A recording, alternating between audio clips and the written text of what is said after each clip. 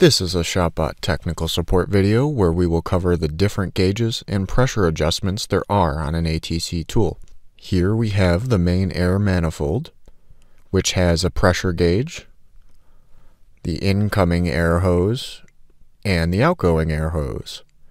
This main pressure gauge should be set at 100 psi or 7 bar.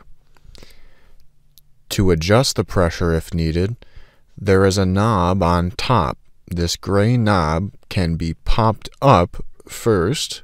Once popped up, it can be turned counterclockwise to decrease the pressure or clockwise to increase the pressure.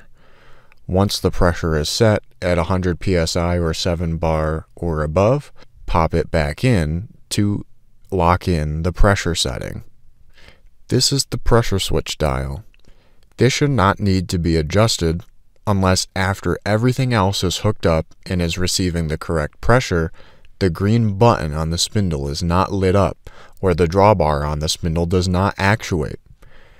We can pop this switch out and turn it counterclockwise about 4 turns, pop it back in, and then test the green switch to see if it works. If not, pop it back out and give it 4 more turns and repeat. A final note on this main air manifold, there are 2 separators with releases at the bottom of each.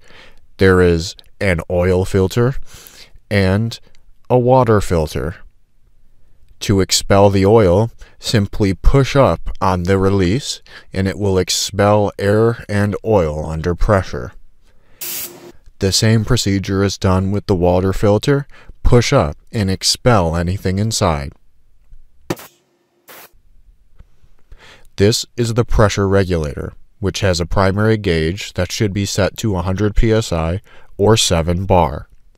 If the pressure needs to be adjusted, there is a gray dial on the other side of the bracket the regulator attaches to.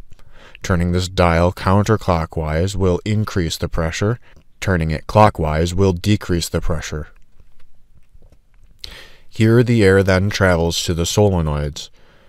The solenoids have a small gauge which should be set to 60 psi, which is read as 6/10 on this gauge.